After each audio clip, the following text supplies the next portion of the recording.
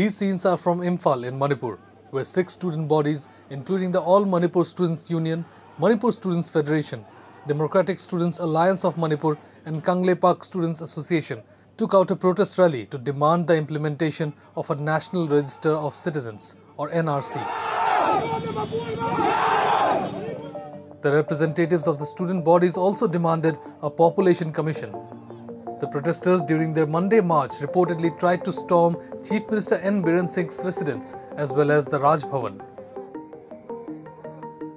They were, however, prevented from doing so by security forces.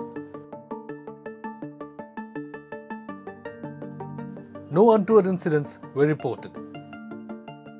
Don't forget to like, share and subscribe to EastMojo. For any queries, put them down in the comments section below and press on the bell icon for notifications.